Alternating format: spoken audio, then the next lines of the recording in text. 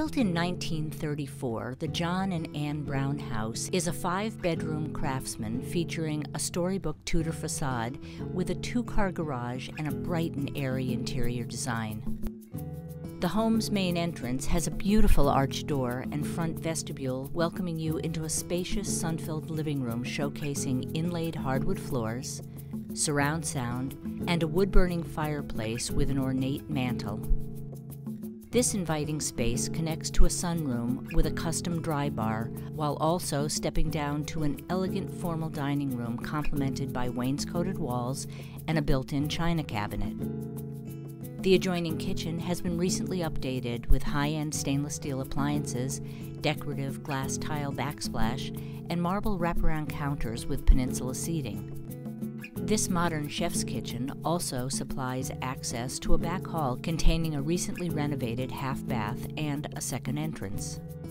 Heading up the stairs, the second floor offers a comfortable family room with a stone fireplace, as well as a spacious master suite complete with its own private sitting area, marble fireplace, and tiled ensuite bath.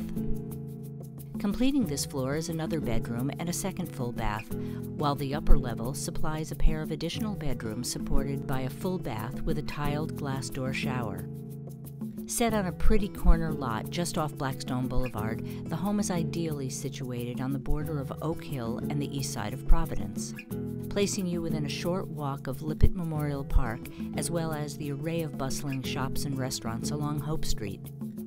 Enjoy the studios, live music venues, and farmers market at Hope Artiste Village, while the educational facilities of both Brown University and the Rhode Island School of Design are only 3 miles away.